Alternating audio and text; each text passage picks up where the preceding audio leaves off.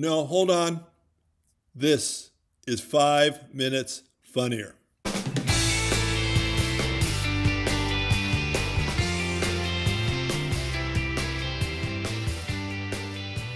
Hi, and welcome to 5 Minutes Funnier, the comedy how-to. As always, I am your host, Jimmy England. Today's topic was actually suggested to me by Mark Fillion. I believe Mark is up in Ottawa. If you're not there, Mark, I apologize. If you are there, well, Mark's up in Ottawa. And he wanted to know about accents, about how appropriate it is anymore, or if there's any guidelines to people using accents in their act. It was an interesting question. I didn't think there was an episode in it, and I started to respond to him to tell him why I didn't think there was an episode, and then I realized I had written out an episode in my response to him.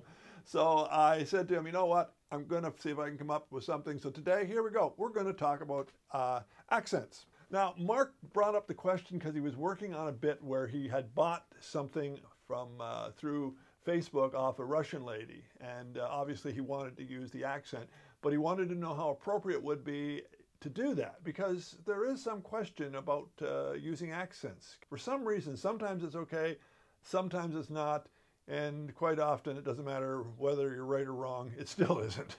That's the world we live in, people. Now, those stereotypes and those accents were very, very broad back in the day.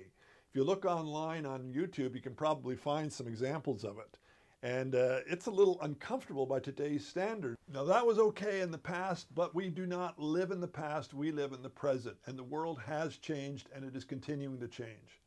So I think if you're going to use an accent, there's a few guidelines you should follow. First off, don't make fun of the person you're talking about.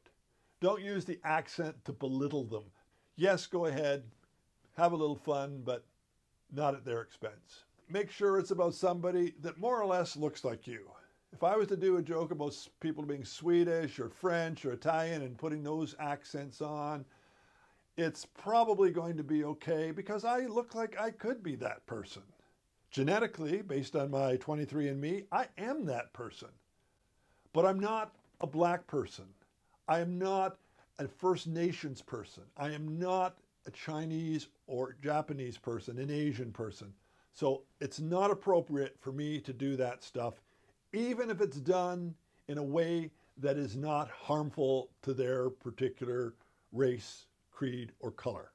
And for those of you who are going to get upset for me for being woke, guess what? Join the 21st century, will you? This is the way it is. Do you want to go back and use a number of words that start with N, for instance? Is that the way you want your world to be?